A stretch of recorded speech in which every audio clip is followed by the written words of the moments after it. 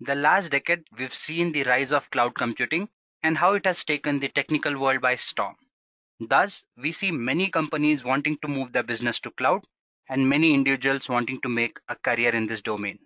That is why we see that many cloud service providers coming up and providing wonderful cloud computing services to many organizations and people. One such popular cloud service provider is Google Cloud Platform, which is also the home to popular services like YouTube and Google search engine. Hello all, I welcome you all to this session by Edureka, where we are going to discuss Google Cloud Platform in detail. Let's quickly take a look at the agenda and get started with this video. So first and foremost, we would start by understanding what cloud computing is, which is very core to our cloud platform, that is GCP. Moving on, we'll discuss what GCP or Google Cloud Platform exactly is. Then we'll understand various service domains that GCP has to offer to us, be it the compute domain, storage domain, networking domain, security domain, management and developer tools, big data services, and also machine learning services. While we go through these pointers, I would be also giving you a walkthrough to certain important services when you talk about it from a demo perspective. So let us not waste any more time and quickly get started. Okay, so let's start by understanding what cloud computing exactly is. Now, to understand this, we are going to go ahead and consider a scenario. Now, if you talk about traditional e-commerce services, there are certain things that one considers, right? Let's assume that you want to set up a business that is more related to e-commerce. Now, in that case, these are the things that you'd be more involved in, right? You'd be setting up a server, right, which would basically help you connect to your physical logistics, deployments, and stuff like that, right? And to do that, you'd be needing powerful servers, right? And what do these servers also do is, they not only help you to actually manage these physical logistics data-wise, but what they would also do is help you stay connected to the audience that is there, right? What you also want to do in this business is basically ensure that whatever is happening, people can connect to it through your mobile phones, right? To give you a very common example, let's talk about Amazon or Flipkart in India that we have for e-commerce or e-shopping rather, right? So we have these applications or these websites that are up and running, which can be accessed through your web, but at the same time, you can also access them using your mobile phones, right? So what we are talking about is a centralized business that is spread worldwide and that can be accessed by using various solutions, various applications, right? Or various methods rather. Now, this sounds fairly easy, right? I mean, having a server placed somewhere where basically all your data is residing and you can access that data across the globe by using your phone or by your web service, right? But when you talk about the complications, this kind of an architecture is not something that is very easy to set up, right? There are a lot of things that are involved in bringing up this kind of an infrastructure or an architecture rather. Let us just go ahead and understand what are the complications that one might face. Well, one of the major concerns here is, let's assume that the traffic that is there with your website, it just shoots up. To give you a very common example, now if you're based in India, you could relate to this, right? We celebrate festivals like Diwali, which are highly popular around the end of October, November, whenever the date it falls on. We tend to have these seasons, these spikes where people tend to shop a lot for these festivals, right? If you talk about other countries, Christmas can be one example where before the Christmas Eve, you would want to shop, right? So during these days, you'd see that there's a spike, right, in the traffic that these e-commerce websites might face. And they literally break down in some cases. That is the demand, because if you talk about these things happening at a global scale, we can imagine the population the world possesses right now, especially when you talk about India, it is one of the biggest markets for the world. So what that does is, let's assume that there's something which is to be celebrated and people want to shop. And if there's a good offer, the server can easily crash. Why? Because there are billions of people wanting to basically go ahead and buy that particular product, right? Millions and millions trying to get that product in their hand, basically trying to look through it, browse through it, take a look at the content that is there, right? So that is what is one of the major concerns here. Now you might wonder how. Well, let's take a look at that. So what are the common problems that one could face? Database and security, increased cost, scalability issues, fast and fault tolerant, and managing servers. Now, this is something that we need to discuss more from a technical perspective. We understood the fact that there are many people trying to shop a particular product. What happens at the back end is, basically, let's assume that I have a particular set of servers that is there with me, right? It is adept enough to host a particular amount of traffic. To give you an example, let's assume that my server has a capacity of X petabyte, right?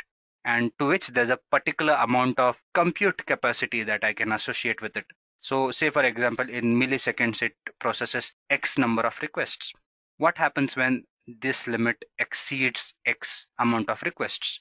In that case, there's a high possibility that my server is overburdened.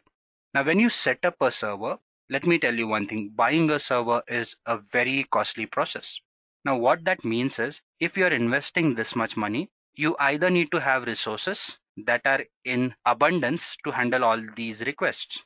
But let's assume that I take X plus 10 petabytes of storage and some X plus 10 times the computation power, right?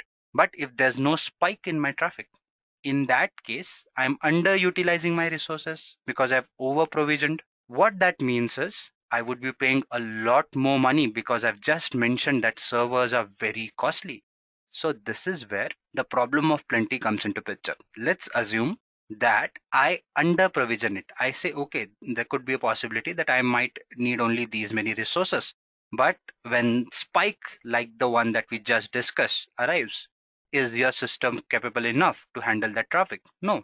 Again, there's a problem where you might face downtime, you might face server breakage and all those things, right? So what happens here is, server breakage is a wrong term to be used, so forgive me for that.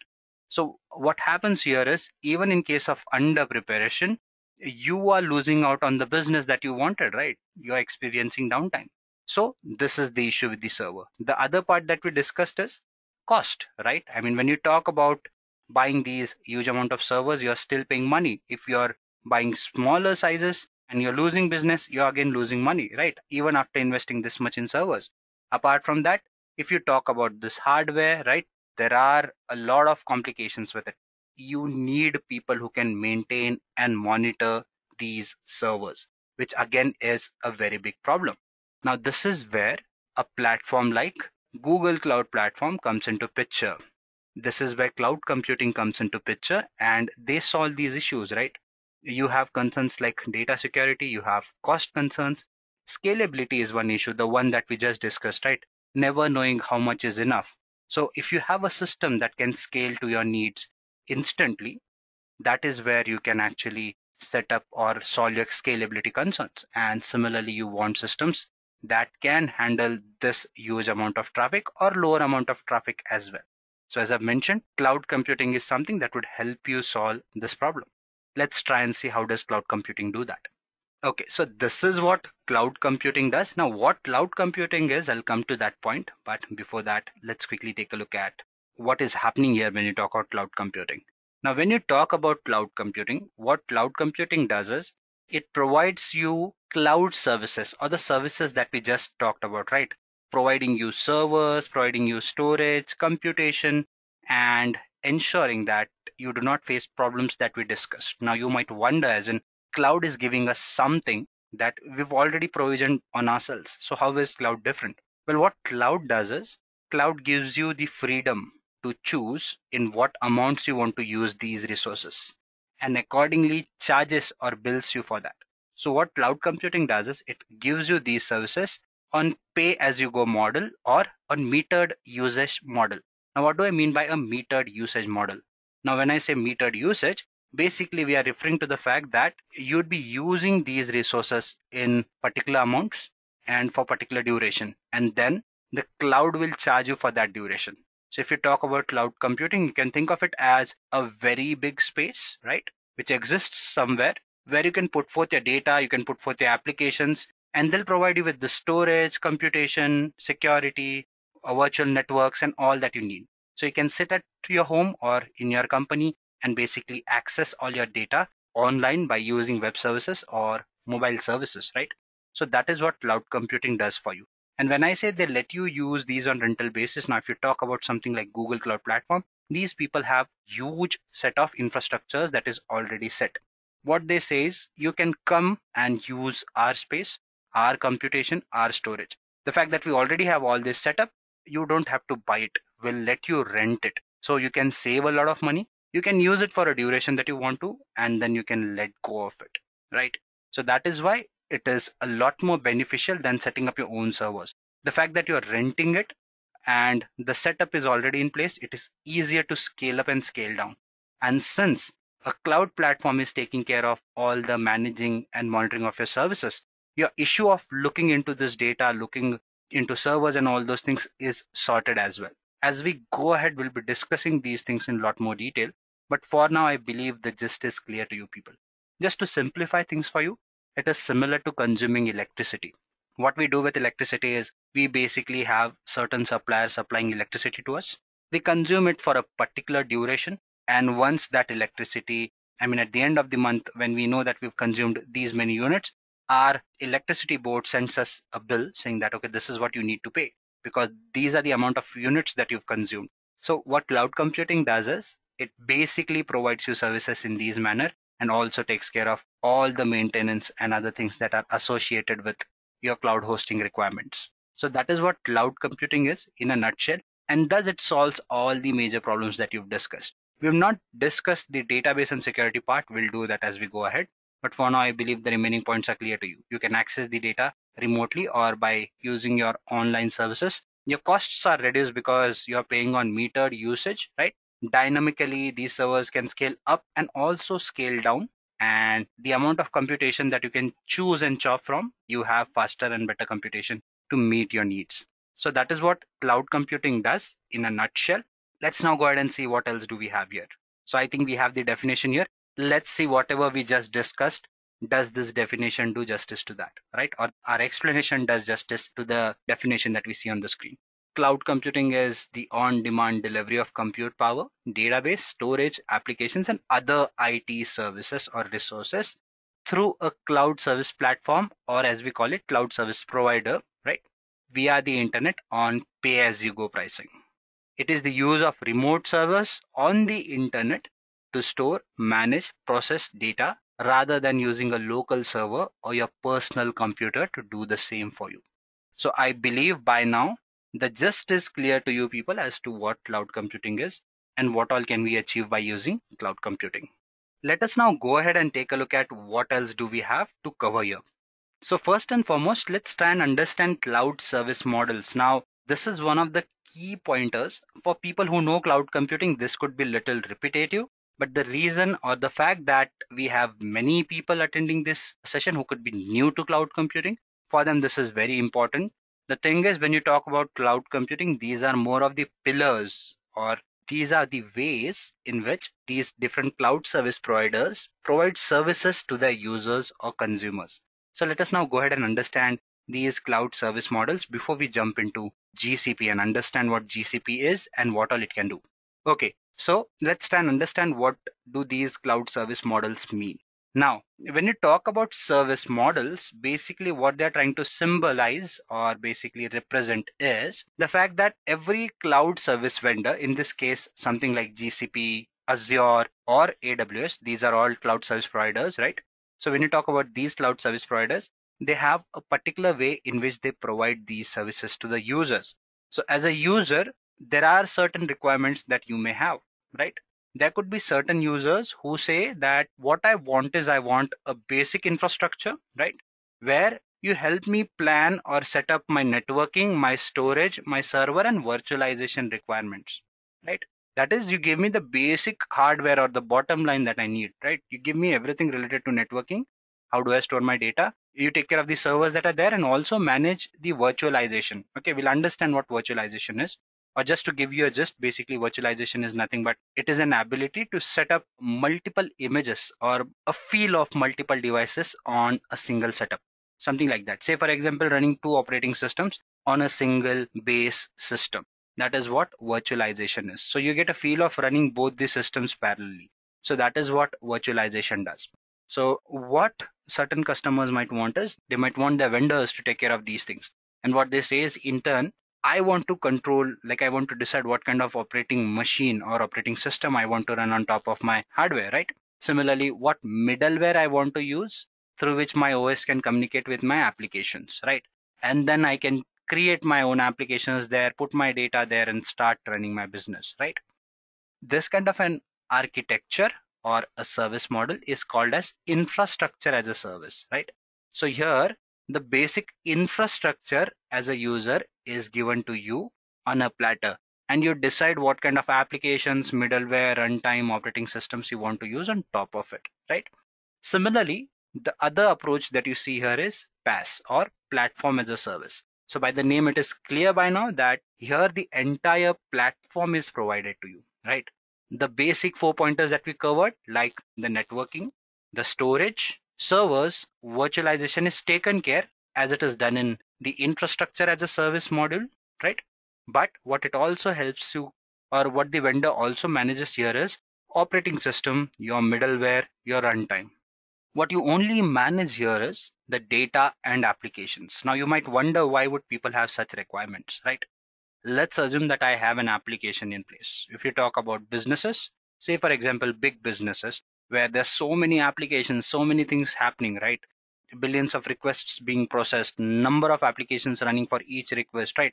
So in that case, do you have the time to set up everything? No. What do? Is you just have an application and you have your data and you want to run it as per your terms. So you say that you control all these things. So what a platform like Google will do is they'll basically just go ahead and configure everything for you. All they'll ask is what kind of application you want to run. Okay, so accordingly, this is the basic setup that you need, and they'll set up everything that you need. So you just put your applications or build your applications there and put your data on top of it. So that is what platform as a service is. And then finally, you have software as a service. Now, when you talk about software as a service, this is where everything is taken care by the vendor. All you do is you just consume the data, right? Let me give an example for these things to you people. Let's assume that if you talk about a cloud platform like AWS or GCP, where you can launch virtual machines. In those virtual machines, the basic setup is done by the vendor. All the operating systems, choosing what kind of virtual machine you want and all those things is taken care by you. So it's an example of infrastructure as a service. PaaS. Now when you talk about platform like Google Cloud Platform, right? Again, it provides you something like compute engine, or rather you have your application engine, not the compute engine. You have your application engine or app engine where the entire application is set up for you. All you do is you can choose what code GitHub repository you want to import. Similarly, when you talk about AWS, you have something called as Elastic Beanstalk, which works on similar lines. And lastly, if you talk about SaaS, this is a cloud offering that is directly consumed by users. Gmail is a very good example here. In Gmail, you just open the web app, type your email and send it.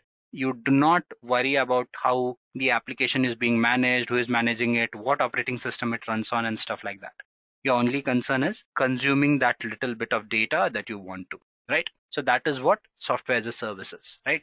To give you another analogy here, I know it's getting stretched, but I believe this is a very important concept. So let's do that. Now, if you talk about another example, let's assume that pizza consumption is our example or our concern in this case. Now, when you talk about pizza, if you want to make it, right, what you'll do is you'll buy everything, your dough, basically all the stuff that you need, right? Your toppings and all those things. You'll go home, you'll use your own stuff that is there, right? You have your basic infrastructure in place, your gas, all those things, or cylinder, whatever it is. You'll cook your pizza on top of it, your oven, whatever it is, you'll cook your pizza there, right? And then you'll use your own utensils and consume it, right? This is something like IaaS. PaaS. PaaS is like ordering your food, right? So somebody else will prepare pizza for you. They'll just send it to you. You'll just bring it home, right? Use your plates and stuff, put it there and start eating it. Something like your PaaS, okay? And when you talk about SaaS, it's more of going out and eating. You'll just visit that place and everything else is served to you on your platter, right? The plates are theirs, the food is there, cooking is there, service is theirs. All you do is you consume it, right? So that is what software as a service is. So I believe the analogy is clear to you people and you have a better understanding of what cloud service providers are. So yep, by now we've known what cloud computing is, why do we need it? And we've also understood what are different cloud service models. Let's now go ahead and talk about some other bits. So when you talk about cloud computing, right, this is not a monopolist or monopoly based market. We have various cloud service providers that are there in the market that provide services in different domains, right? You have something like Amazon Web Services, Microsoft Azure, which hold a very large market share in the public cloud. Now, we've not discussed what deployment models are. but with time I'll throw some light on that as well. So when you talk about a public cloud, basically everything lies on a public server where other companies can also put forth their data. So when you talk about Google, Amazon, Microsoft, these are public clouds. So if you talk about public cloud market, Amazon and Microsoft Azure have a bigger market share, started way early in the market, one of the initial starters, and hence they have a bigger cloud market. Then you have something like VMware, Rackspace, DigitalOcean, Giant. IBM again is one more popular cloud platform, and Terramark. So these are some of the popular cloud service providers, cloud platforms that provide cloud computing services in different manners. So what we are going to talk about in today's session is Google Cloud Platform, which again is one of the leading ones. And we'll try and understand what makes Google so special and what are the kinds of services it offers. So let's just go ahead and take a look at those. So let's try and understand GCP. First and foremost, let's try and understand why GCP. So as you can see on the screen, what it says is Google Cloud Platform is a suite of cloud computing services that runs on the same infrastructure that Google uses internally for its end user products. It can be your Google search engine, right? Your Gmail, Google Photos, and YouTube. Now, you might wonder as in why do these pointers come in? Why GCP? This is simply to tell you as in how good a platform Google Cloud Platform can be, right? Now, when you talk about the fact that it uses similar space that these platforms that you see on your screen use, that should give you an idea as to how good a platform it is. Because when you talk about something like Gmail, YouTube, I mean, it's difficult to imagine how many people use YouTube every day, right? This is not something that is limited to India, to Asia, or to America, right? Be it any country, whether you talk about UK, whether you talk about Europe, right, the Australian continent, everybody's moved to YouTube these days, and not just watching content, also creating content. Forget out the fact that what rate it is getting consumed. Just talk about how many people are wanting to make a career in this domain. So that gives you a gist as to what we are talking about. And the fact that so many people are consuming so much data on a regular basis. Just to give you an example, I mean, I am someone who was an avid reader once. I myself spend a lot of time on YouTube these days. And given the fact that I work like good 9-10 hours a day, I still find like hour and a half every day to spend on YouTube. So that tells you, as in, this could be a personal opinion, but I am sure that many out there are consuming YouTube at this rate or even at a faster rate or at a greater rate than I'm doing it. Okay. Apart from that, whether you talk about Gmail, right, talk about Google Docs, Sheet, right, it's very hard to imagine a day where you do not open your Google Suite or Google Suite rather for basically going ahead and consuming either a doc, an Excel file or something like that. This again tells you how many people use it. This is all official talk that we are doing. Let's assume Google Maps, right? Google Photos, where all our phones back up our data mostly, right? Similarly, Maps.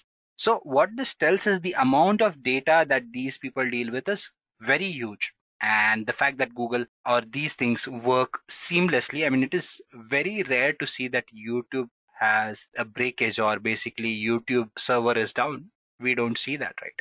So that tells you that the efficiency with which these platforms are handled and maintained. And where are these things put forth? Where are these things handled and maintained?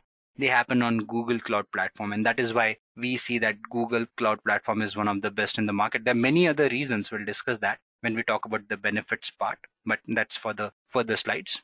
What we also see is some of the benefits that it provides. Let me just open these for you and then we'll discuss them one by one. Okay. It's very cost effective. When you talk about Google Cloud Platform, it is one of the cheapest cloud service providers in the market. And when you talk about GCP, what it does is it gives you per second billing as well. In many cases, if you are using a particular service for few seconds, it will charge you only for those limited amount of seconds. That is how good a service GCP is. Now, again, this is not the only benefit that it gives you per second billing, right? So if you've used a service for like 30 seconds, it will charge you for 30 seconds, 35 seconds, 37 seconds, whatever you consumed it for. But apart from that, what it also does is it gives you benefits where you can actually go ahead and pre-book your servers, your storage, right? And accordingly, depending upon the kind of subscriptions and plans you take, which are plenty to be honest, the service becomes very cheap, very affordable. One of the reasons is Google does a lot of research in ensuring that there's a lesser power consumption when you consume your data here, right? So it also ends up saving a lot of money there, ensuring the services are cheap to you people, and at the same time ensuring that the environment is not harmed badly. What they also do is they ensure that it is very scalable. Within mere seconds, you can scale up a device or even scale down. Not in all cases it would be mere seconds, but in many cases you can do that.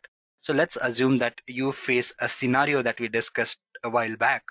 You have your website which is very popular, right? And in a peak time, you come across an issue where you need to scale up or just scale down in case of adversity. With something like Google Cloud Platform, that can happen in minutes and you won't lose your business. Apart from that, custom machine types. Now, again, we'll discuss this as we get into the practical part of things where I'll show you what do I mean by custom machine types. Okay, so stay tuned for that. But just to give you a gist, it gives you an option of choosing multiple machines, multiple services, where you have multiple options to choose from that meet a particular business need in your case. So if you have a particular requirement, you can specify that with the customization that you have. Now, apart from that, there are certain services that it provides in certain domains which are highly popular these days, right? Now, as you can see, there's Internet of Things, and also on the right hand side, you'll see big data analytics, cloud AI, right?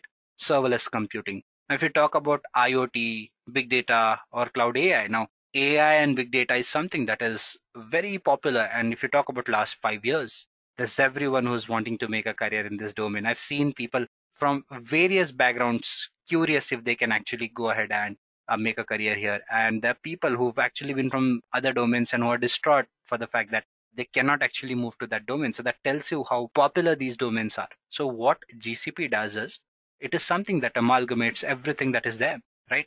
It's not just about hosting applications, hosting servers, right? It gives you services that lets you process data on top of cloud. And this is where something like artificial intelligence and big data can be implemented on top of GCP or Google Cloud Platform. IoT, that is Internet of Things, which helps you connect various devices using internet, right? That actually helps you in data sharing, knowledge sharing, is something that can be simplified by using Google Cloud Platform again, right?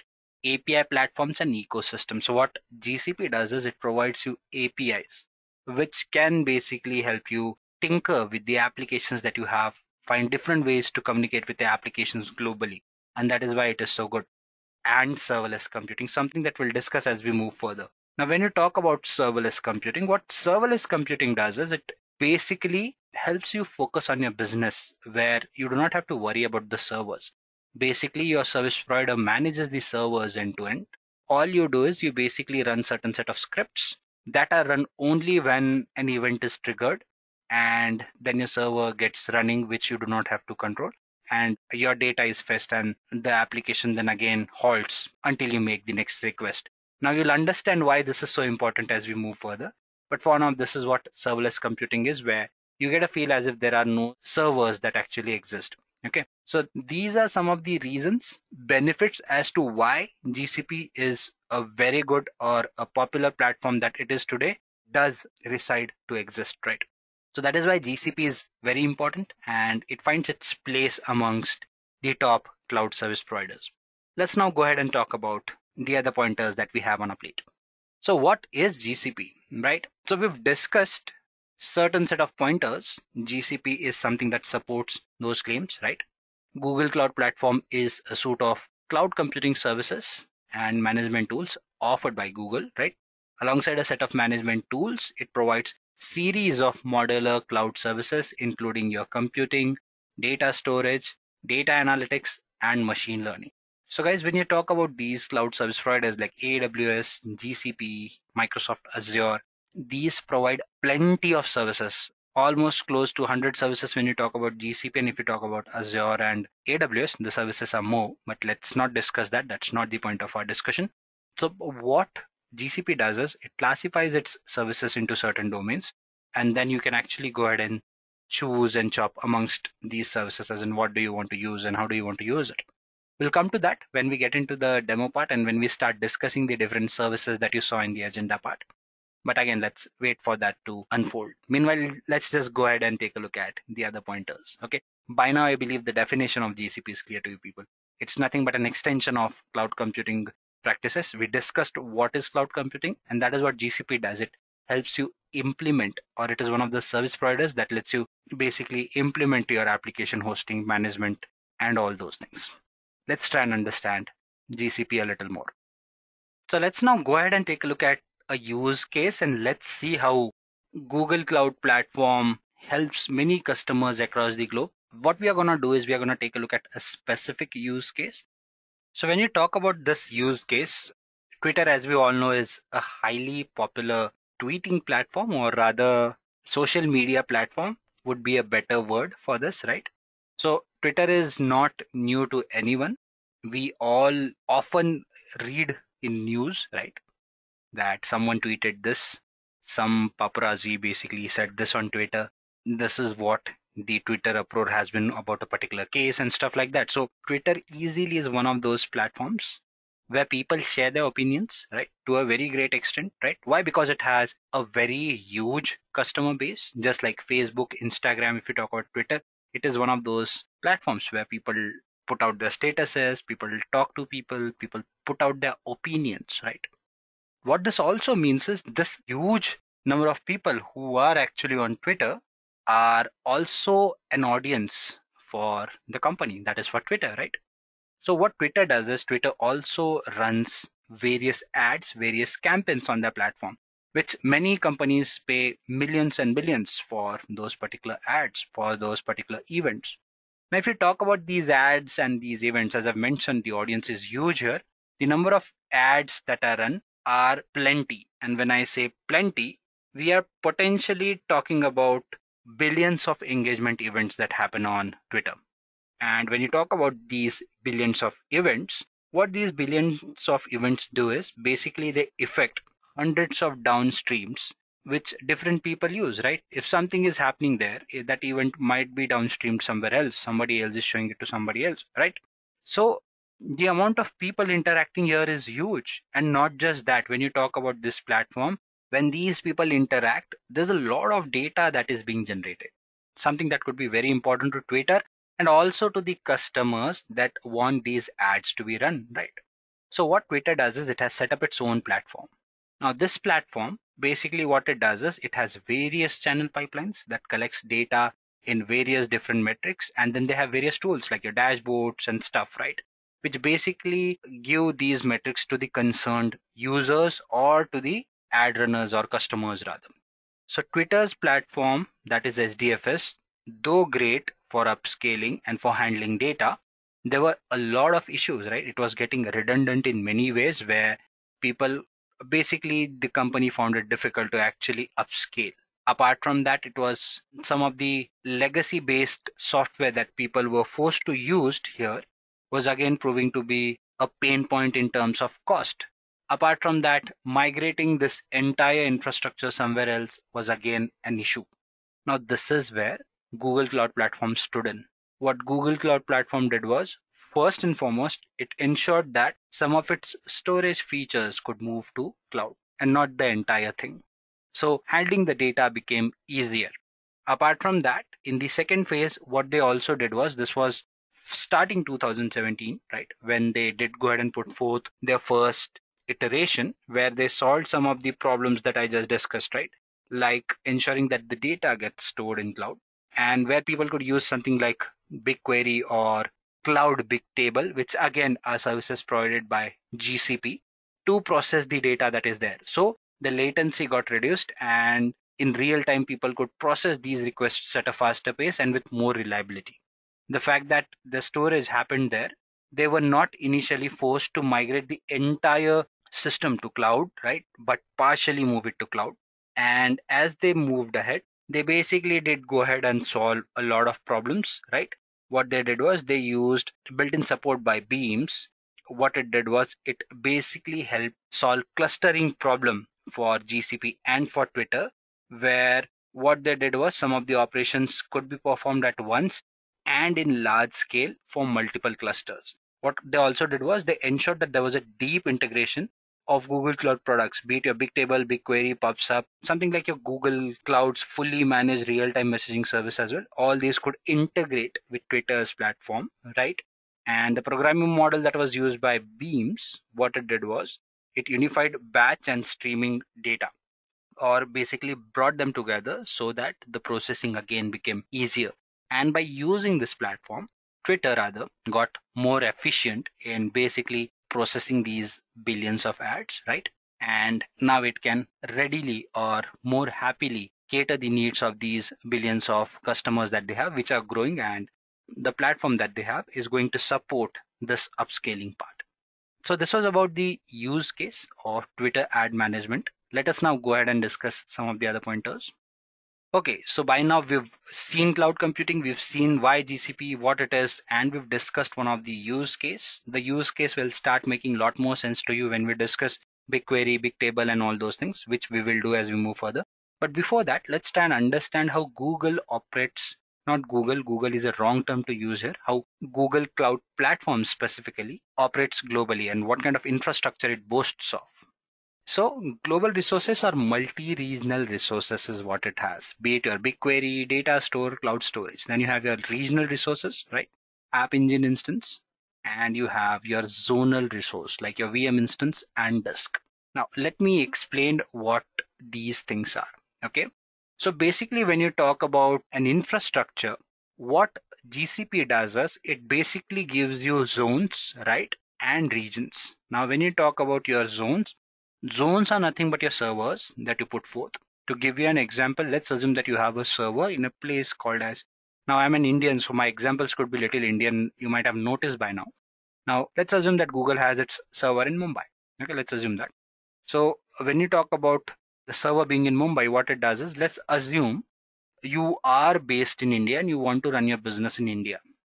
So if you want to reduce some of the latency issues, or probably you want your data to be close to you, also you want to ensure that your government compliances allow you to run your business. And in that case, they want you to run the business in India. So in that case, having a server in India is good, right?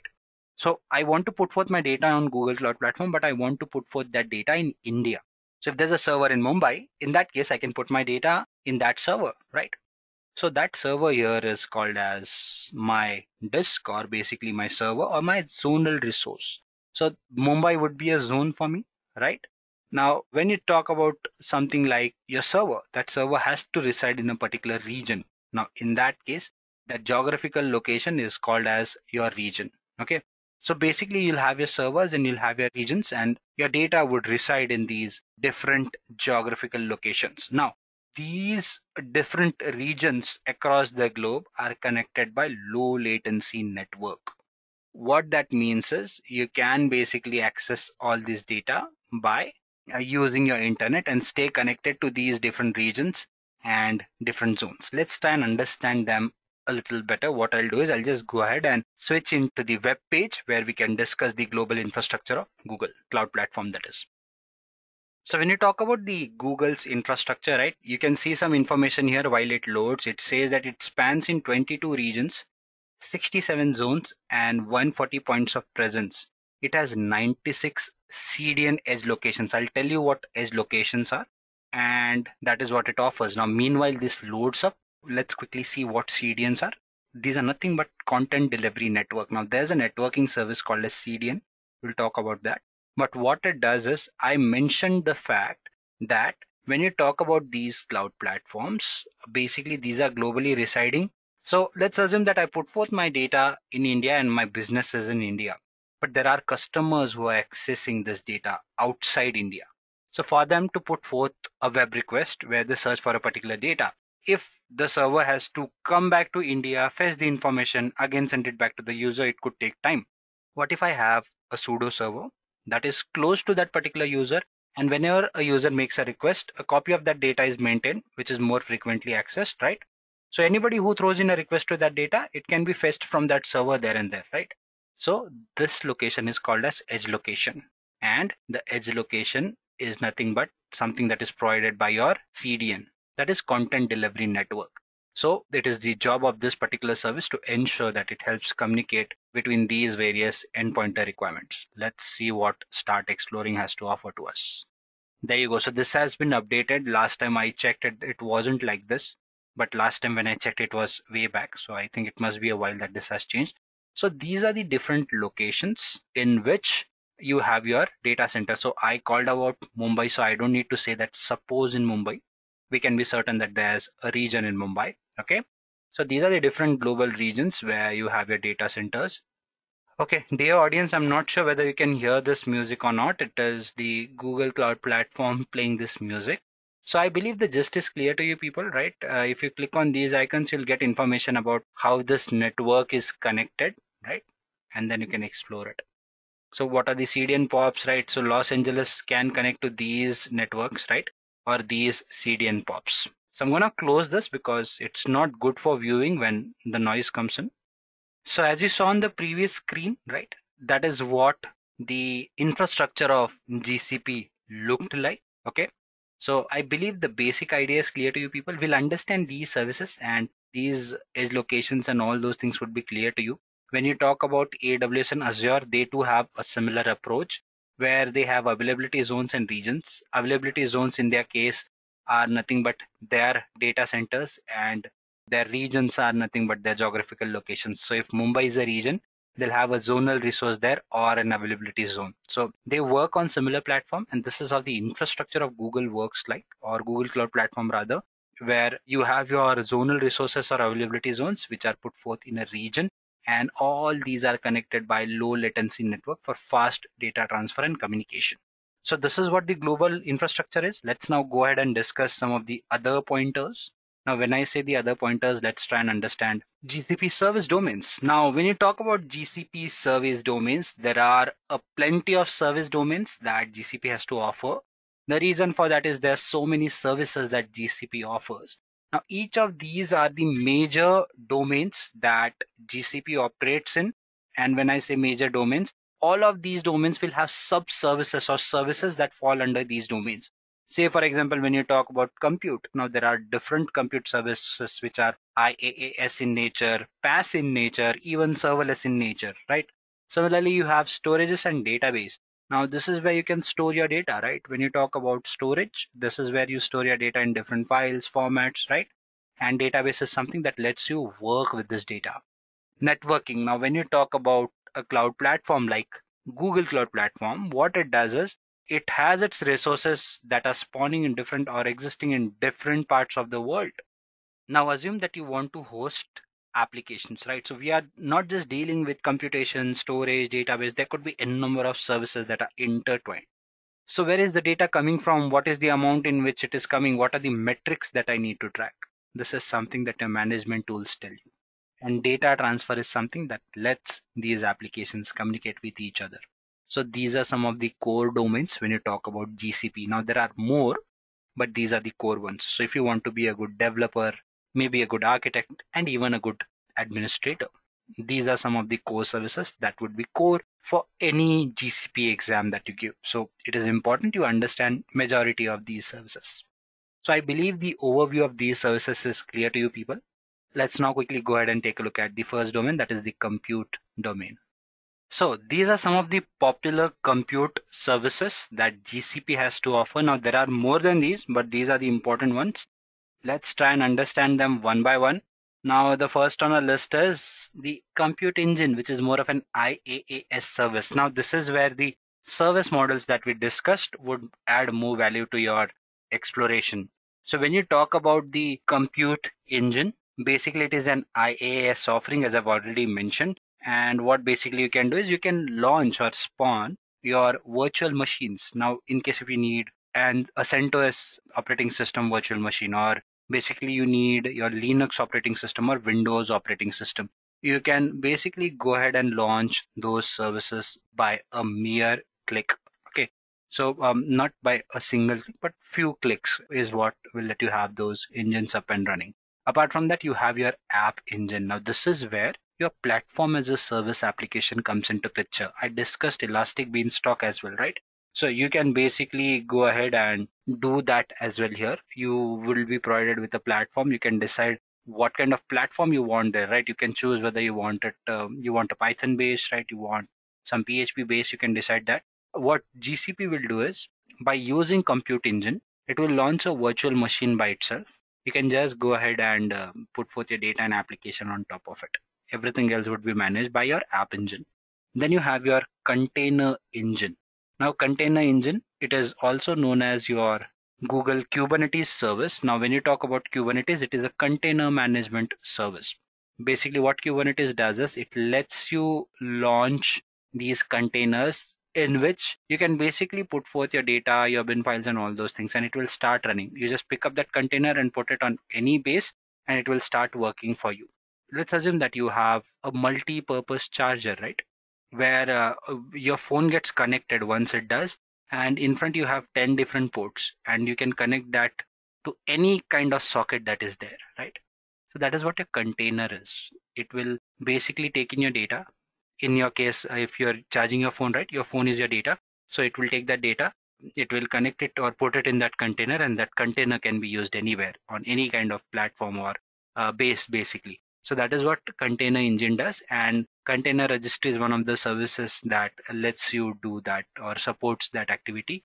And then you have your cloud functions. Now this is your serverless offering that GCP has to give to you. So this is what some of the popular compute services that GCP has to offer are. Let's now go ahead and get into the demo part. We've been talking for an hour almost. So let's just go ahead and see how the GCP Compute Services pan out, how they work.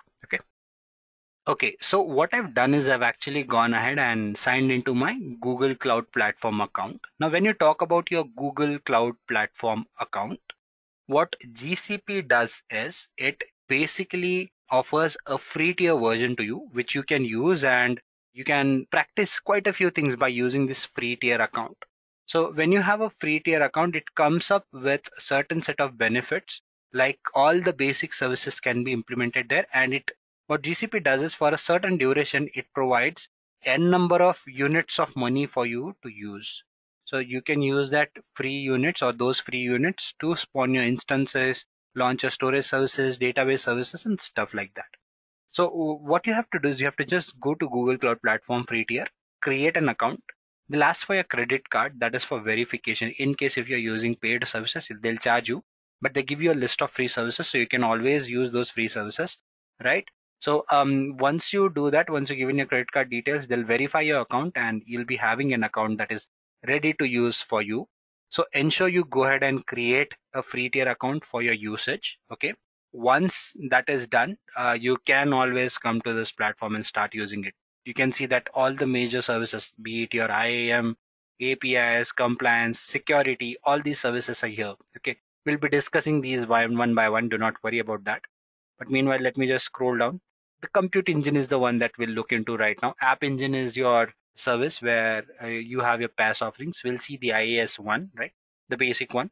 In your compute engine, you have your services, versions, instances. So a virtual machine is called as an instance when you talk about these cloud platforms. Let's open one of those. Unable to find resource you requested. There was an error loading it. So let's reload it. Okay, no problem. We'll go back and we'll try something else. So let me go back. Let me just click on it and let me just go to compute engine.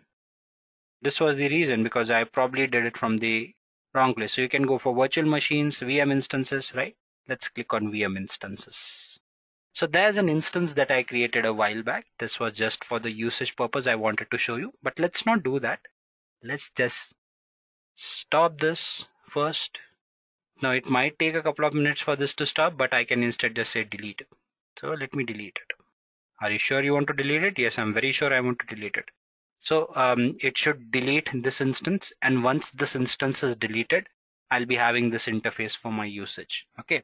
And there are various other options that you can do. You can see at the panel at the top where there are quite a few things that you can basically control. But meanwhile, let me just delete this instance and we'll launch a newer instance. Okay. So let me just refresh this and see how it pans out. If it is still deleting it, then it could take a minute. Okay, let's just say create now. During the course of this video, I'll also show you how do these things work in other platforms as well. I'm not going to walk you through them in detail, but I'll just give you an idea as to how these works. or those services also work there. So let's quickly take a look at, or just add a name here for our instance that we are planning to launch. Let's call it SAM4321. Labels, do you want to add a label? Because if you create multiple instances with similar names, it could be confusing. So you can add a label as to what that instance is for. You can see that I have this much amount of free credit, somewhere around 21,000 Indian rupees for my usage. So I can span these many instances. If I use this particular instance for a month long, it would charge me $25. In Indian currency, if we say like 70 to 75 rupees for a dollar, right? That is 750 for 10. So around roughly 2,000 rupees for an instance to run for the entire month if I keep it running, which you might not need to, but giving you an estimate, right? So it gives you the detailed information as to how long would this instance be running and how it would be working and stuff like that. Okay, let us now go ahead and discuss some of the other pointers. So it is a general purpose instance, right? If you can click on these things, you'll understand quite a few other things, right? So basically, when you say a general purpose instance, it serves a moderate performance of your computation and storage. Okay. If you talk about compute optimized, those are optimized for your computation, and memory optimized are something that give you higher memory or better memory usage. GPU is something that is used for your graphical processing. Okay. So we'll stick to the general purpose for now. This is its configuration. Okay. You can choose what you want to. You can also use a micro one. Okay. So this is not a concern for us. We are using it for a demo purpose. You see, each time you select one, it will give you all the details. It is using 2 virtual CPUs and 1 gigabyte of memory. And I can choose what kind of machine that I want to use here. If I click here, I'll get to choose. So I can use a Debian, right? I can use a GNU Linux. So instead of Debian, I can go for Windows and other things as well. So I have the option of choosing other servers if I want to, whether it's a Linux one, Red Hat one, and stuff like that. Let's stick to CentOS for now, or the Debian one for now. Okay. Buster size is balanced. If I go for standard, and if I say apply, now if you scroll up, you'll see that how much this one costs. So it will cost me $6 monthly. So it is fairly low, right? So from $25, we've come down to $6. Why? Because we've launched us or planning to launch a smaller instance. So these are the things that we can configure. If you go ahead, you have other things to configure as well. Okay, or you can stick to the basic ones if you want to. Let's just go ahead and say create one. And just like that, my instance would be created. Guys, here you also have an option of working on quite a few other factors, right? You can just go back to the instance and see what kind of virtual network it falls under, what kind of storage that is attached to it. By default, you'll have persistent disks attached to every VM that you launch. We'll see what do those mean as we go ahead. But just to give you a gist, that is what it is. Yeah, so it is giving me a notification. This I can dismiss because I'm going to delete this instance any which way once its usage is done. So if I select this, why am I getting this thing here? I don't want it. I'm just going to scroll it for now. And it gives me different ways to connect. I can use SSH to connect to it. I can use it in different browser as well. Open browser windows with private SSH key and use this command. So this is the easiest way. Let's do that. Let's select this, copy it, and I'm going to say run in Google Cloud Shell.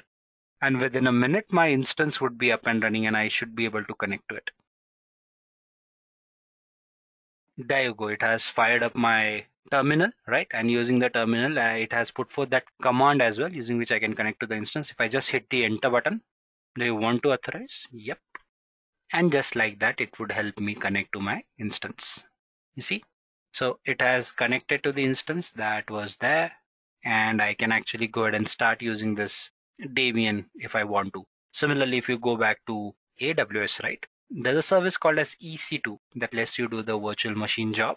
And you can see that there are instances that you can create and launch.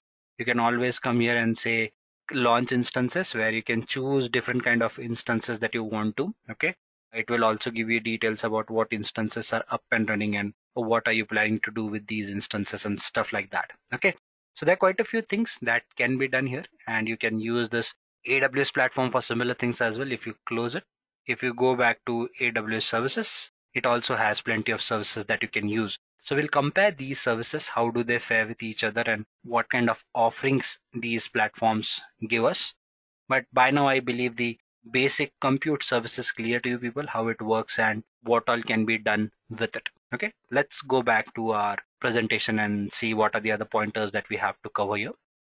So we've seen how compute services work, at least the basic fundamentals as to how virtual machines on GCP work, and we've seen how, as they call it, compute engine rather, works on GCP, which is equivalent to AWS EC2. Let's now go ahead and discuss how storage services work on GCP. Now, when you talk about GCP storage services, there are plenty of storage services that are there on GCP. And the reason storage services are important is when you talk about cloud platforms, right? It is very difficult to imagine any cloud platform without data. And the reason is simple, right? I mean, any application you create, any kind of data you put forth, you are dealing with data, right? Be it monitoring the data, managing the data, analyzing the data, right? Processing the data, everything happens on cloud. And that is why when you talk about storage services, they're fairly important. Now, when you talk about these storage services, they will store data in different ways and in different formats, right? You could be required to store your images, you could be required to store your videos, you'd be required to store maybe your structured data and stuff like that, right?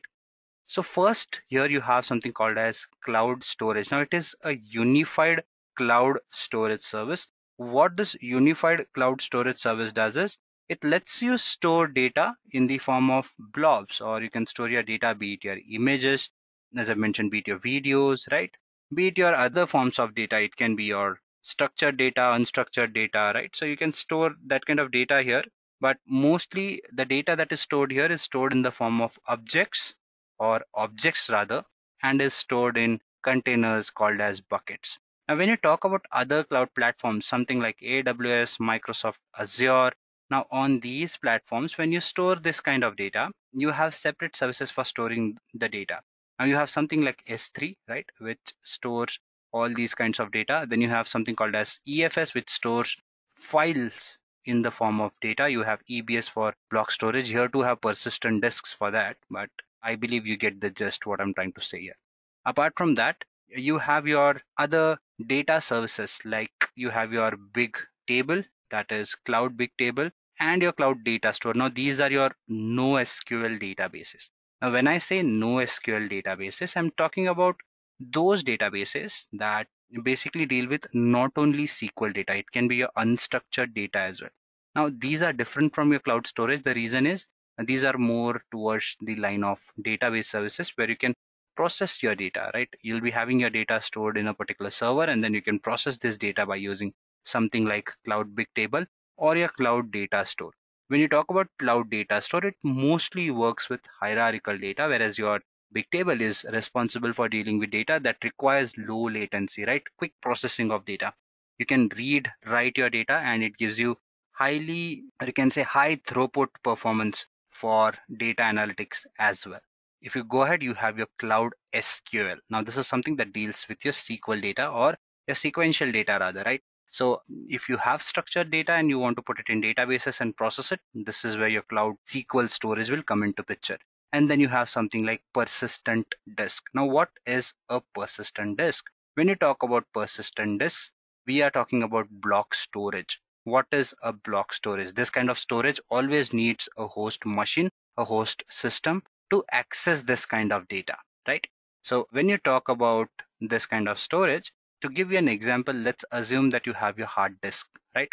You can store your data in your hard disk, but how? You need to connect that hard disk to your system, right? To some other device where you can put forth that data and copy that data there, right? So it is dependent on the host machine. But your block storage again comes in two parts. You have your ephemeral storage and persistent storage. Ephemeral storage is something that dies with your instance. Okay, that means if there's a particular instance or virtual machine that you've launched, or a system you've launched, if you delete that particular virtual machine, your data would die with it. In case of persistent storage, there's a slight difference here. In your persistent storage, your data won't die. Why? Because you are creating this storage separately, and you can attach it to your instance, you can detach it to your instance, and it will not die even if your instance does. Okay, so this is what persistent storage, and these are what cloud storage services are like. I will understand these services practically as well, but before that, let's quickly jump into the other set of services, that is your networking services. Now, when you talk about cloud networking services, again, network is a very important aspect of cloud. I believe I've already discussed this when we talked about popular service domains on a surface level. And the reason for that is when you talk about clouds, as I've already mentioned, your data could be residing in different parts of the world, and there could be different things that you need to control. One of the major things that you need to have here is an umbrella of network that connects these different locations and places where your resources lie, right? So there would be a lot of things like who gets to access what, how, right? What are the firewalls that are in place? What are the subnets? What are the IP addresses? What needs to be assigned to whom, right? And this has to happen virtually because you cannot have physical subnets and networks, right? You cannot have physical routers and stuff. Yes, there would be some physical routers, but all this network is basically connected over a virtual umbrella. And that is why you need these virtual network services that GCP offers, in this case of Google Cloud Platform, right? So let's try and understand them, as in what are these and what all can you do with it. So first you have your virtual private cloud. So whatever I've just discussed, right? So you can create a virtual private cloud or cloud virtual network, right? Where you can put forth certain set of resources in that particular network. Say, for example, you have like 100 devices that you can assign in that particular network. So you can basically create subnets, create sections, decide how many IP addresses you want to assign to a particular network or to a subnetwork. Again, decide what resources fall under that particular network and what are the ways in which you can access the resources from there, right? So it's a mix of various IAM services as well, something that we'll discuss as we move further. But I believe by now the gist is clear to you as to what your virtual private cloud does, okay? Or your cloud virtual network. Apart from that, you have cloud load balancing. Now, this is another interesting service. We discussed about those applications where we have our e-commerce website and it experiences traffic. So if we stick to our Diwali example or a New Year's example, we are talking about a lot of people shopping, right? In that case, there could be a possibility that there's a lot of burden on a particular resource, a server. In that case, you have one option of scalability, which we talked, right? You can upscale horizontally and vertically as well. Now, for people who do not know what horizontal scaling and vertical scaling is, we are referring to two important pointers here. The first one is how do you scale horizontally? That means if there's a lot of load on a particular resource, you can have multiple servers attached, multiple machines attached. And there's something called as vertical scaling where you can actually go ahead and increase the computation storage power of a single machine. So there are different ways to scale as well. But what does load balancing do? What load balancing does is instead it diverts the traffic from a particular resource to the other to manage the load in case of existing infrastructure where you do not need to scale up or down. This is very good in terms of disaster recovery as well, where you do not have to worry about if a data center goes down or stuff like that. So say, for example, you have an instance where you have this your e-commerce website and it is experiencing a lot of traffic. Can you just transfer your traffic to some other node or some other instance or virtual machine that is located in some other region or which is close by? So your traffic would be distributed. Yes, absolutely. You can do that, and you can do that by using cloud load balancing. Okay. So these cloud load balancers, they come in various forms, right? And there are different purposes for these. There are application load balancers, there are standard load balancers and stuff like that. Okay. So depending upon the applications, they vary as well. To give you another layman example for these things, you have something, if you are in India again, then you'd know that the Cosmo cities here experience a lot of traffic. And if you stick to that traffic, you'll either get late to your work or you'll have to start a couple of hours early, right? So we always know our shortcuts where to move from to do what, right? So if there's a lot of load, lot of traffic in particular area, you can always take this other route. And that is what cloud load balancing does in terms of your data, right? Where should they move your data? They'll move it to some other load balancer where it can be balanced better. Okay. Moving on, you have your cloud, or rather you can say content delivery network. Okay. So cloud CDN or content delivery network is again a content distribution service. Okay, so I'll tell you what this does for you. Let's assume I'm again gonna stick to an Indian example. Now in India, we have cities like Mumbai, you have your Bangalore, you have Ahmedabad, right? You have Kanyakumari. The reason I'm specifying these cities are, let's assume that I'm based in Mumbai right now, and I want to move to Ahmedabad, which is in Gujarat, or to Bangalore in Karnataka, or Kanyakumari down south, okay, right to the bottom of the country. So depending upon their locations, the closest to me would be Ahmedabad from Mumbai, right? The next would be Bangalore and the last would be Kanyakumari because the distance is lot. Let's assume that Mumbai is a server. Or for example, let's continue with this example. Let's assume that I want to travel to these places and I use a similar vehicle. Let's assume I'm either taking a bus or I'm taking my personal car, right? So if it takes like what 10 hours to reach to Ahmedabad, it would take like around 15 to 20 hours to reach to Bangalore and somewhere around 25 to 30 hours to reach to Kanyakumari, depending upon how I leave from Mumbai. Okay. So the point I'm trying to make here is the more the distance, the difficult it is, or the longer it will take for me to reach to a particular location. So if Mumbai had a server and I had to fetch data from Mumbai server and I was based in these three different locations, the earliest I would get the data would be in Ahmedabad and the latest I would get it is would be in Kanyakumari, right? So what that implies is data latency can be a big issue. So how does Google Cloud Platform solve this issue? It creates content delivery networks. Or in simple words, it has edge locations. So each edge location is located close to a particular data center. What they do is they fetch the frequently accessed data from the server and cache it there in that particular edge location. So that way, whenever, if I am trying to access this data, let's assume from Kanyakumari, and if it has been cached there, I would be accessing this data at a faster rate because the distance would be minimized, thus resulting in low latency results. So this is what content delivery network does. And then you have your cloud domain name service. Now for people who do not know what domain name service is, let's assume that we all use website like Amazon, right? Or maybe our Google search engine. So we put in an address there, right? The address can be something like www.amazon.com, right? So this is an address which is easier for you to understand in a layman language, right? Similar to if I have to visit to my friend's place, right? I'll be looking at the address that is given, maybe flat number X, road number X, area number X, and something like that, right? So what do these labels tell me is where does this person reside, and it is easier for me to find this person based on this address. Similarly, if you want to access particular set of data, you'd need to know where does this data reside, right? Your website address. And that is something is controlled or governed by a domain name services. Now with cloud, or in this case with GCP, you specifically have a service called as Google Cloud Domain Name Service, which basically lets you control these domain names, have access to data for people from different locations and stuff like that. So the domain naming service that is controlled by Google Cloud is Cloud DNS, which lets you do these domain naming service activities. Okay. So this is what GCP networking services are, and this is what these services do. Let us now go ahead and take a look at the demo part and explore some of these services a little more. Okay, so previously we saw how to create an instance, right? Now we'll go ahead and explore the storage service as well. So guys, note one thing. You might have not realized in the previous part that when we saw how to create an instance, the fact that whatever thing I'm creating, it goes in this my project, right? So it is a container where my GCP is storing all my resources. Okay.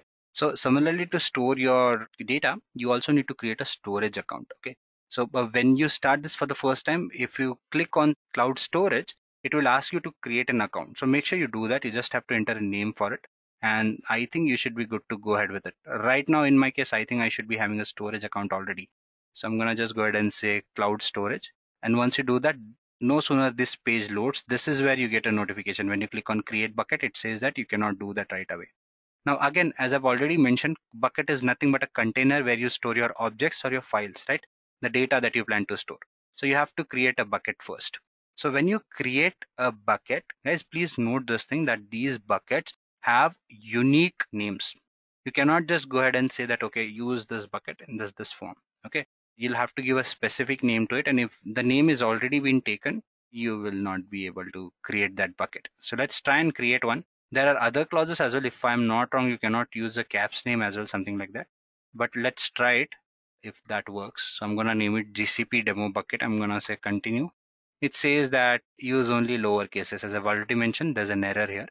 So let's say GCP demo bucket and say continue. This bucket name already exists. As I've told you, the bucket has to be globally unique. Let's give it a terrible name for now.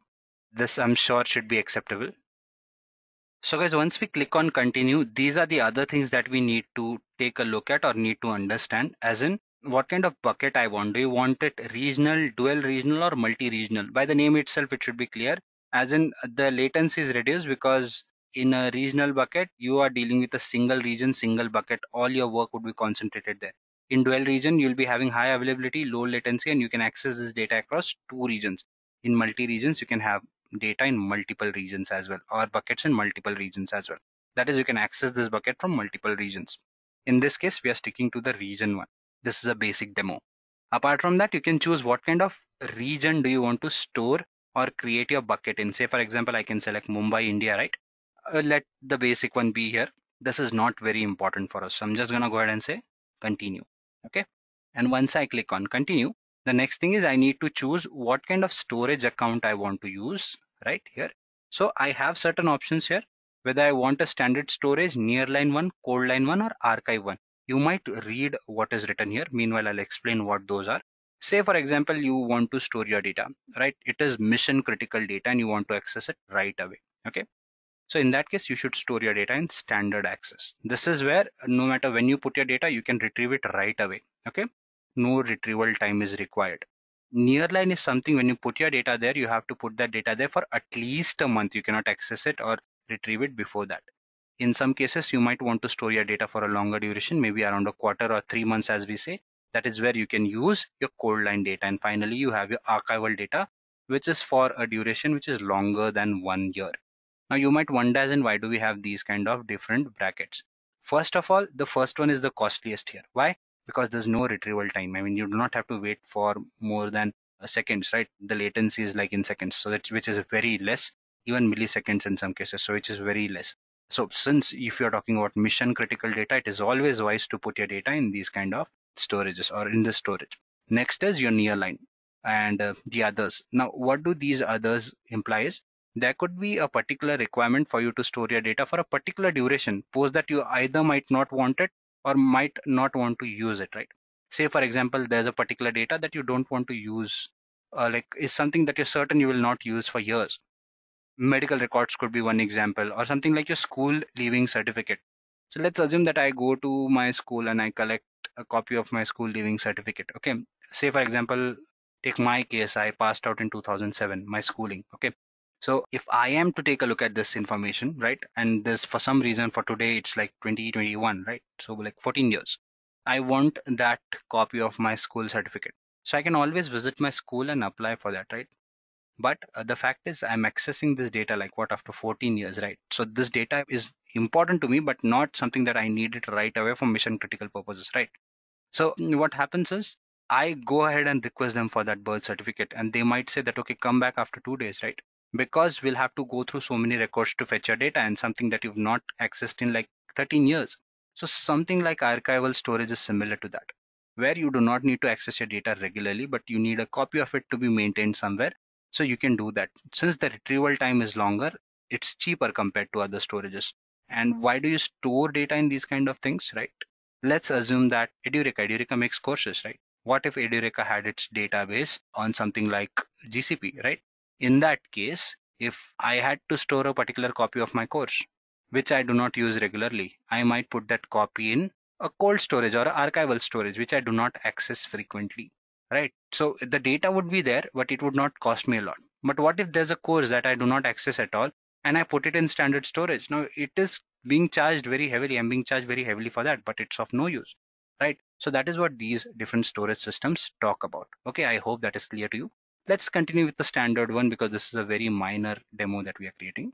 What kind of access you want, fine-grained or stuff, let's not get into details of that. It's not important. Let's just create a bucket.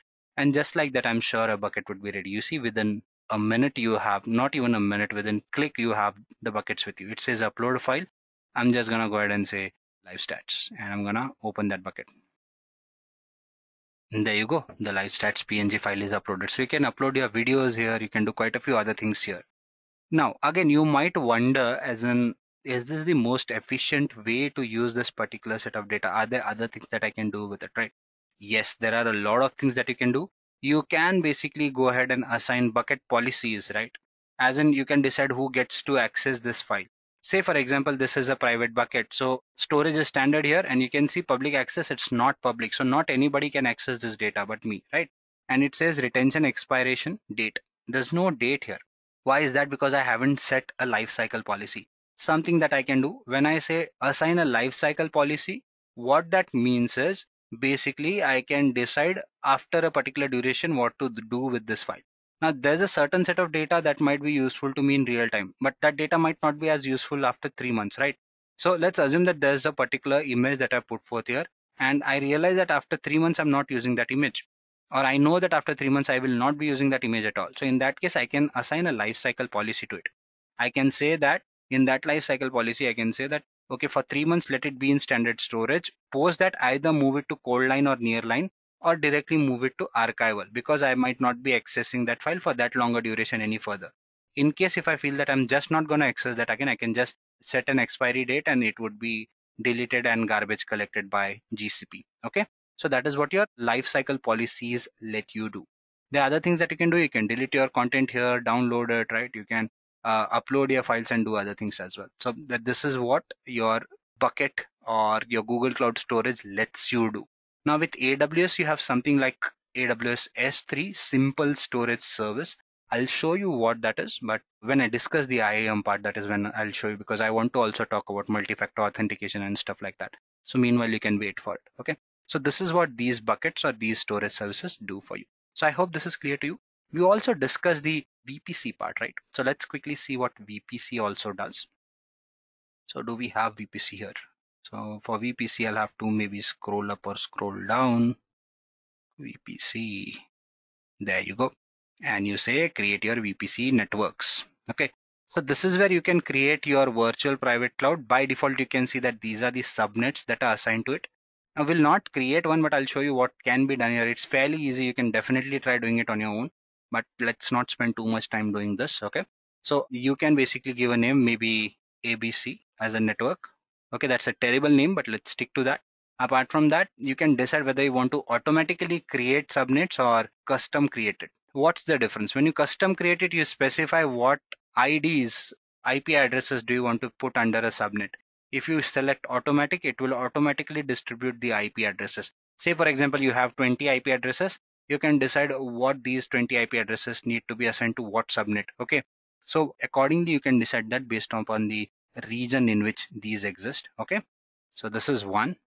And then once you do that, you can also go ahead and create a firewall here. So what do we do with firewall? With firewall, you can decide who gets to access this network, right? Where are you allowing data to enter into this network? Now, let's assume that I have an instance. We saw how to create a CentOS instance, right? So if I have one lying in this network, in that case, I need to decide how can I sign into this instance, right? Am I SSHing into it? And does my virtual private cloud allow me to do that? So I can set up policies that let us control these things. Okay. So this is how the virtual private cloud works. And similarly, if you look for CDN, I'm sure you'll have that here as well, because we've discussed that. So you have your cloud CDN as well. So when you talk about your cloud CDN, you can add origin here. So when you say origin, you can decide where do you want to basically go ahead and cache your data from. That is why you add your origin and stuff here. Okay. So that is what your CDN lets you do. Okay.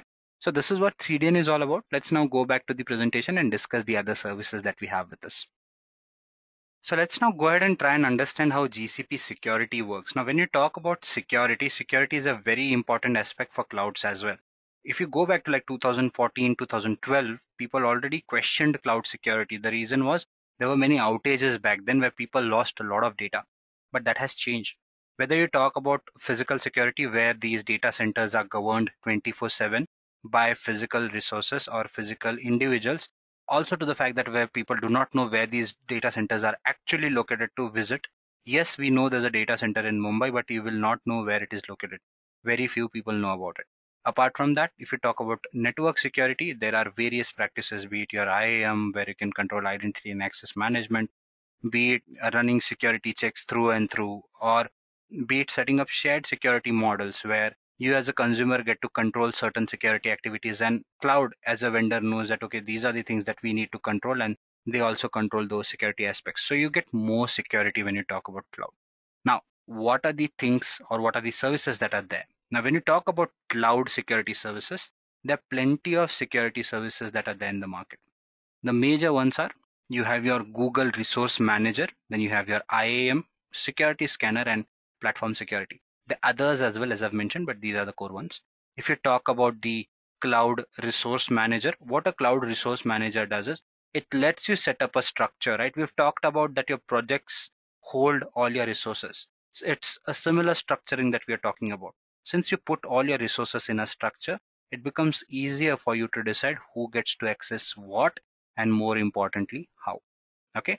Now this is where your IAM also comes into picture. What IAM does is basically IAM ensures that you as a user gets to control who gets to access what and how. So we'll see this in the demo part. I basically have some IAM users through which I can access my AWS account, which is very similar in Google Cloud Platform as well. I'll show you how that works. Okay. So basically, when you talk about Cloud IAM, what it does is it helps you create users to start with. So I can create, say, for example, 10 users for 10 different people. So I have an organization where I want these 10 different people to do different things. So I'll be creating 10 different accounts so that when these people access the cloud, they get to access this cloud from their account, and I can decide how much access to give to which individual, right? I as an admin, I have entire control, but others I can decide who gets to access what, right? To give you another example, let's assume that you have a set of developers who might be needing access to all the developer tools and activities that concern it. Next is your analytics team who needs access to more management tools and not the developer tools. So I can set up two groups, right? I can create two groups. This is another concept where you can create groups. And in these groups, I can decide who gets to access what in that group and accordingly create users and put them in that user group. So basically they get to access only those resources first, right? Then you can create also policies where you can do some service related work where you can decide what service requests to throw and all those things. So that is where your policies and roles come into picture. So that is what Cloud IAM does. Basically, it lets you govern the identity and access management to your cloud platform. Then you have your Cloud Security Scanner. Now, what exactly is a Cloud Security Scanner? When you talk about a Cloud Security Scanner, basically let's assume that I have n number of virtual machines created. Now these virtual machines would be accessed through different URLs, right? The applications that are based on top of them would have certain URLs and people would be accessing it from different resources. What Cloud Scanner does is it basically scans or crawls through all the links, all the websites and applications that are being accessed and checks for security. When you talk about Google Cloud Platform security, on the other hand, it is a more generalized version which controls security on top of Google Cloud Platform. So this is what, or these are what the security services on Google Cloud Platform let you do, okay? And what they are exactly. Let's now go ahead and understand something else, and then we'll probably again jump back into the demo part. So you have the management and developer tools. Instead, what I will do, guys, is I'll just go ahead and discuss all these services at a stretch, and then we'll explore them in the practical part of things, okay? So let's try and understand the management and developer tools as well. Now, when you talk about the management and developer tools are something that let you govern all the management activities that are there on your cloud, right? So say, for example, you have your monitoring and logging services. So I don't know whether you checked it when I opened my GCP. There was a dashboard there. So it is something that can be created by using your monitoring and logging services. So I'll show you once we get into the demo part. So that is where you'll get data about all those logs, all the requests that you've made, right? All the services that you've launched and their CPU utilization and stuff like that. Apart from that, you have other services like your Cloud Shell, Cloud APIs, right?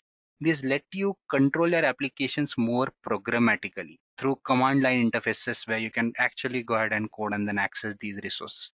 Apart from that, you have your Cloud Console, which limits or reduces the amount of coding that you need to do in order to access these resources. And then you have your Cloud APIs, which basically, again, I believe I already discussed that, so let's not get into that. But APIs and CLIs, that is what they let you do, or Cloud Shell, that is what they let you do.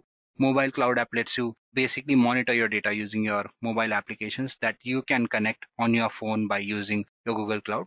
So your data would be residing on cloud, but you can monitor that data by using cloud mobile apps. And then you have your developer tools. Now, this is where your developers come into picture. When you talk about cloud, you are not going to just go ahead and put your data there and manage that data, right? You'd also be building applications that you want to use. So can you do that on top of cloud? Definitely you can do that on top of Google Cloud as well. You have something called as Google SDKs, then you have your deployment manager, and you have your Google Cloud source repositories. So SDKs is something that lets you control your software development toolkits on top of cloud, and deployment manager is something that lets you control your container applications on top of Google Cloud. In terms of cloud source repositories, it is something that basically lets you have a version control device on top of cloud. So we all have heard about Git, right? So Git is nothing but your version control device. So using GCP Cloud Source Repository, you can create a similar version control on top of cloud, or you can even connect to Git to basically import those repositories, and then you can pull, push your data and work on top of it. Okay. So that is what your Google Cloud Source Repository lets you do. Next, we have our cloud tools for Android Studio, where you can do Android development here, right? And then there are other application-based tools as well. Something for your PowerShell implementation. You have tools for Visual Studio and plugin for Eclipse and other test labs as well. So that is what your developer tools let you do. Okay. So this is how the development and management tools on cloud work. Let's now go ahead and discuss some of the other tools as well. Then you have your big data services on top of cloud. Now, what do your big data services on cloud do? Okay. So there are plenty of services here. You have your BigQuery, you have your Dataproc, PubSub, you have your Dataflow, Data Lab, Genomics, and a number of other services. Now, BigQuery is nothing but your data warehouse that basically lets you analyze your data and process data at a very low latency. Dataproc is again another service that lets you deal with your Apache server, Apache Hadoop kind of infrastructures. Now, when you talk about big data, right, we are talking about Hadoop infrastructure. This is where we are talking about unstructured data being handled. And one of the easiest way to put your data there is by using something like a Hadoop ecosystem and by using Spark that lets you stream process data at a very quick rate. So that is where your Dataproc service comes into picture. It basically lets you manage these kind of data on top of your cloud and basically lets you manage your big data activities on top of cloud. Then you have your PubSub and Dataflow. Now these are your streaming services. So if you've heard of something like Kafka, that lets you publish your data and basically lets you to subscribe to other topics as well. Say for example, you use Gmail, right? On Gmail, what we do, basically we have certain emails that we've subscribed to and we get them regularly, right? You can decide to unsubscribe as well. So when you talk about streaming data, if you want certain topics to be subscribed to, you can do that by using PubSub and Dataflow. So Dataflow does not let you subscribe, but it works on handling streaming data rather. And then you have your Genomics and Data Lab. Data Lab again is a tool that handles big data for you, and Genomics is something that lets you work with research kind of data. Now, what do I mean by research kind of data? Now I'm referring to that data that basically lets you deal with something like COVID that we had in 2019, right? Suppose that there were many people wanting to research on genomic data, the DNAs and stuff, right? To understand how did this virus evolve. So that kind of study falls under life sciences. And if you are a group of people who want to do it, you can do that on cloud. All your basic infrastructure and underlying aspects will be controlled by Google Cloud Platform. All you worry about is how do you work around that piece of data, that set of data. Moving on, you have something like your GCP machine learning services. Now, when you talk about GCP machine learning services, we are referring to practicing machine learning on top of GCP cloud. Now, machine learning, as we all know, has been trending a lot in last decade, and it will continue to trend because the importance of data has changed widely in recent times. And that is why we see people wanting to make a career in these domains. So can you do or perform data science activities and machine learning activities on top of Google Cloud? Definitely you can. How do you do that? You have these set of services to let you practice these things, right? So first and foremost, you have a cloud machine learning. So it is similar to AWS SageMaker, where you can actually go ahead and practice these things like building your Python, having a Python notebook configured readily on top of an instance and then building a model. And with something like cloud machine learning, it becomes easier for you to deploy those models as well in the public environment or in the production environment rather. Then you have your APIs. Now these are cognitive services. What do I mean by APIs or these cognitive services? So let's assume that you want to process images. You want to understand what is this image specifying, right? Whether there's a person in it, there's a celebrity in it, does it match with other images and stuff like that. So you can use an API like Vision API. Speech API is something that lets you convert your text to speech, speech to text and stuff like that. Natural language APIs are something that let you work with your lexical data analysis or basically doing sentiment analysis and stuff like that. Then you have translation and job APIs as well that basically let you translate your data, and job APIs are something that again deal with data handling in general. So that is what these services let you do. Let's now go ahead and look at them practically. Let's see some of these services that we've discussed. We've talked about security services, right? We've gone ahead and discussed the big data ones, the machine learning ones as well. Let's try and understand them practically and see how do some of those work, or what can you do with these services rather. Okay. So I'm going to quickly switch into my console. So there you go. I've gone back again, and now I'm gonna go ahead and you see this dashboard here. We talked about the management and developer tools as well. So this is how a dashboard, this is what it simplifies, right? What kind of data was being used. So initially when I started the server at 12:30 today, I had a spike there. Okay, so that is gone. That is when I started one of my services. So the CPU utilization rose there. So you can see that the CPU utilization and stuff will change here if you create your resources. Okay, you can monitor other resources, billing and stuff as well. You'd get to know what are the resources. You can see that there are two storage buckets that are there, one compute engine that we created a while ago, and one of the buckets that you saw how to create one, right? So all the information would be available in your dashboards, and this can be done by your monitoring and logging services that you have. Okay, what are the other things that we can do here? Let's just go ahead and take a look at those. Security services, IAM is one of those that I just mentioned, right? So you can create your IAM users here, and you can decide all those things, who gets to access what. So if you click on members roles, you can add those. You can just add users as well. Say for example, I add a user called as Vishal here. Okay, forget the spelling, it's not important. Okay, I can select what kind of role this individual needs to have.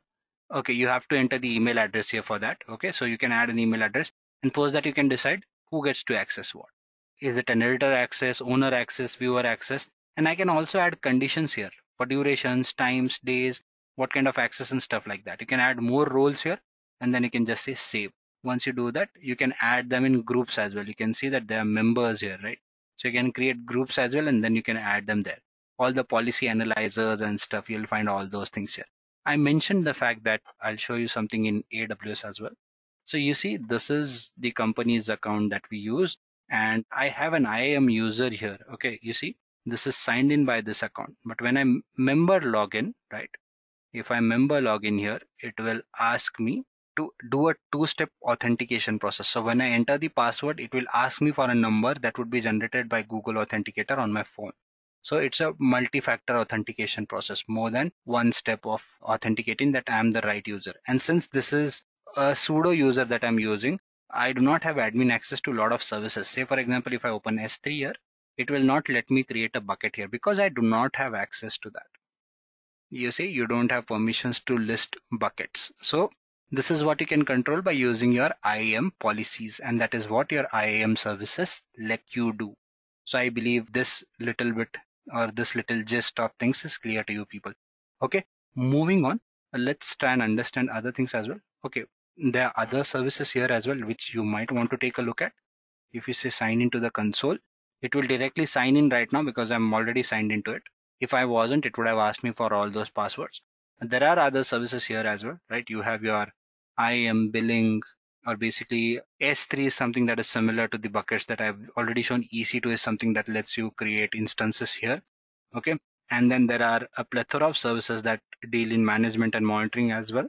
So if you scroll down, you'll get information about those. You see, you have VPC here, you have CloudFront is one more that should be here or somewhere, which is equal to GCP CDN. And then you have your developer tools. Okay, so you have your code commit, which is similar to the Google repositories, cloud repositories that we saw. So that is what these services let you do, and these basically let you deal with all this data that is there for you to work with. Okay, let's now go back to this thing and take a look at other things as well. So I believe the security bit is clear, management bit is clear to some extent as well for you people. Big data services, we've discussed that there are a lot of big data services here as well. If you scroll down, or if you just go back here and click on services, you'll see that all the other services here. Okay, so we talked about pub/subs as well, right? If you remember. So these are the databases, right? The big table data store, the NoSQL databases that we discussed. You also have your spanner, which is again a database service. SQL is something that stores your SQL data. Monitoring is few things we discussed. Code build is something that lets you develop your code. I've told you, you can build your code there, whatever pieces of code you have. And similarly, if you scroll down, this pops up, right? I talked about topics, subscriptions, and snapshots. You can do all these things by using these particular set of services here as well.